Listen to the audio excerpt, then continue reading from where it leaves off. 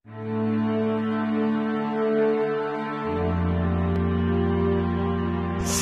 Antonio Pernavieja, an Augustinian who wrote the document, he admits to and condemns a variety of crimes and abuses allegedly committed by the friars, beginning with the period exceeding the Cavite mutiny.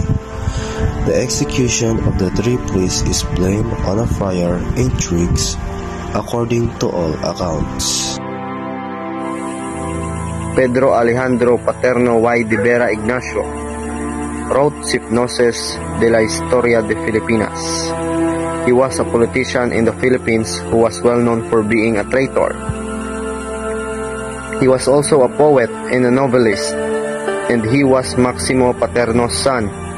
He deported to the Marianas in 1872, despite the fact that young Pedro was a student in Spain at the time. He published this in the 19th century to make a brief mention of the events of the 1872 Cavite mutiny while discussing the revolts of the 19th century.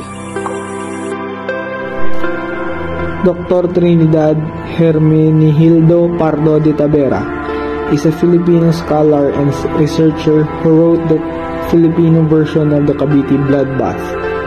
He is a physician and historian. He published notable scholarly works in the fields of Oriental and Philippine studies, including language, anthropology, folklore, and so on.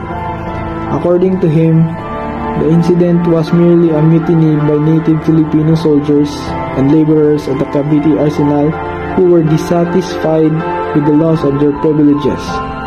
His account was originally written for the official report of the 1903 census as part of a general survey of Philippine history. Cavite Mutiny, January 20, 1872. Brief uprising of 200 Filipino troops and workers at the Cavite arsenal, which became the excuse for Spanish suppression of embryonic Philippine nationalist movement. Ironically, the harsh reaction of the Spanish authorities served ultimately to promote nationalist cause. The mutiny was quickly crushed, but the Spanish regime under the reactionary governor Rafael de Izquierdo magnified the incident and used it as an excuse to clamp down on those Filipino who had been calling for governmental reform. A number of Filipino intellectuals were, after a brief trial, 3 priests, Jose Burgos, Jacinto Zamora, and Marciano Gomez, were publicly executed. The 3 subsequently became martyrs to the cause of Philippine independence. When, where, and why?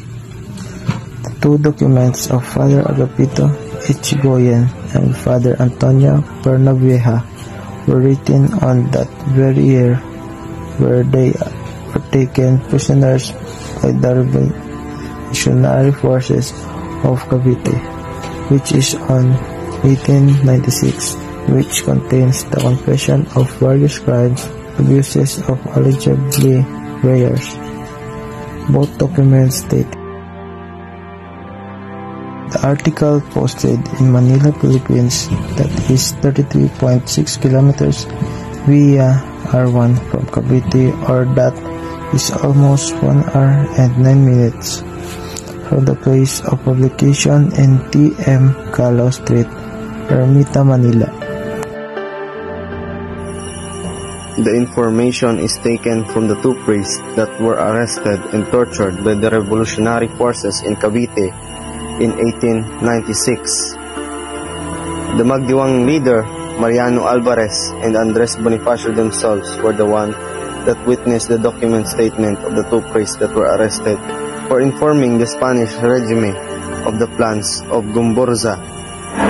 According to Pernavieja, a certain Fray Claudio del Arceo, disguised as Father Burgos, went to Cavite to spread the idea of an uprising when the mutiny was put down. The friars put pressure on the Governor General through his secretary and a lady with a lot of clout, as well as a gift of 40,000 pesos.